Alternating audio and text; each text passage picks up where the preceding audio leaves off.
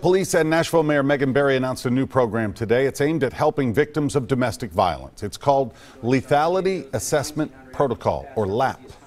It's an 11-question assessment used to detect whether the domestic violence victim is in danger of serious or life-threatening injuries.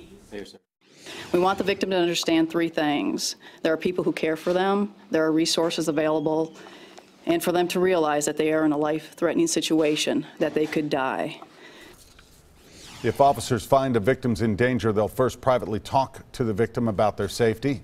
Then they'll connect them with a crisis counselor through the YWCA.